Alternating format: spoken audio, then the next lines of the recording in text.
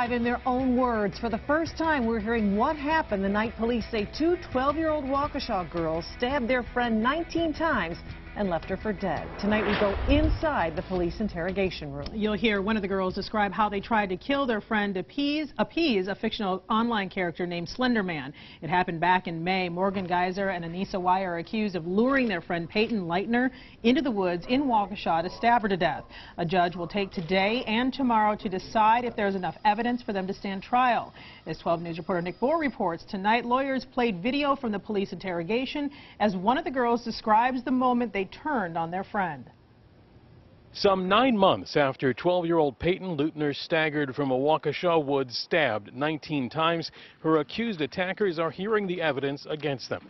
Earlier judged to be mentally competent, 12-year-old Morgan Geyser and 13-year-old Anissa Wire are in court for a hearing to decide if their case should go to trial. She felt as though if she needed to prove that Slenderman existed, and would be able to do that by killing somebody. Detectives who questioned both girls said they gave similar accounts of luring their friend Peyton, who they nicknamed Bella, to the woods to kill her, to please the fictional character Slenderman.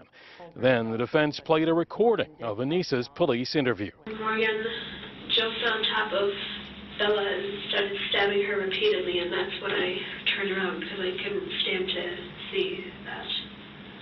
Okay. And then the whole time, Peyton was screaming in agony,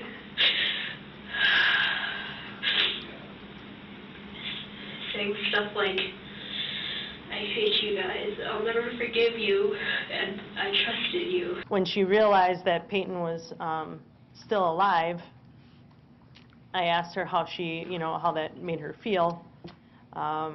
And at one point in that discussion, she said, well, the bad part of me wanted her to die, the good part of me wanted her to live.